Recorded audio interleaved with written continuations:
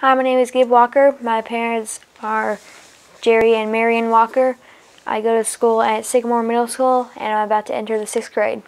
I like to watch YouTube and play video games.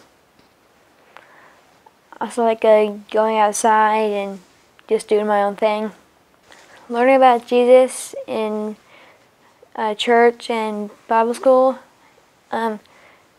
it's kind of strange how he died, but then he came back.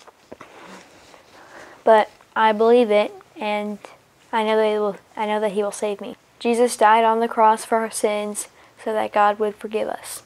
Because Jesus was the Son of God, and he was the only non-sinner. He was the only pure-hearted person. I need to be saved because I am a sinner. We are all sinners. We sin all the time.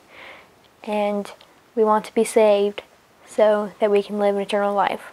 When I accepted Jesus, I was at Cuba Church Vacation Bible School in Kentucky. And we were doing class, and then Brother Benny took some of the kids into his office, and we accepted Jesus. When I accepted him, I felt good that I wasn't going to go to hell, that I would go to heaven and be saved. To follow Jesus means to believe in God and believe that He is real, believe that He is the only person who can save you. Accepting Jesus has changed my life because it's kept me away from doing some bad things. And when you do bad things, you get in trouble and you've committed a sin. And that's another sin you have to confess to God.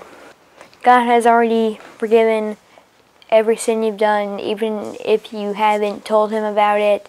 He knows every sin you will do, because, well, He's basically the master of the story. He knows everything that's going to happen. I want to be baptized because I know that you don't have to, but I want people to know. I want it to be publicly known that I am a Christian. My name is Gibb Walker, and I know that God is my Savior.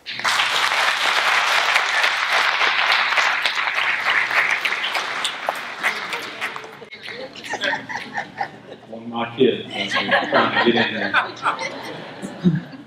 Gibb, that has to be the hardest video that your dad has ever had to edit down, I'm going to guess. I would believe that today. And man, what an awesome testimony of what God has done in your life. You are here today because you want everybody to know that you're a Christian. Is that right? Yes, sir. Do you know without a shadow of a doubt that Jesus is your Savior? Yes, sir. Awesome. Awesome. This symbolizes the death of an old life and the beginning of a new one, but it also symbolizes the death and resurrection of our Savior Jesus.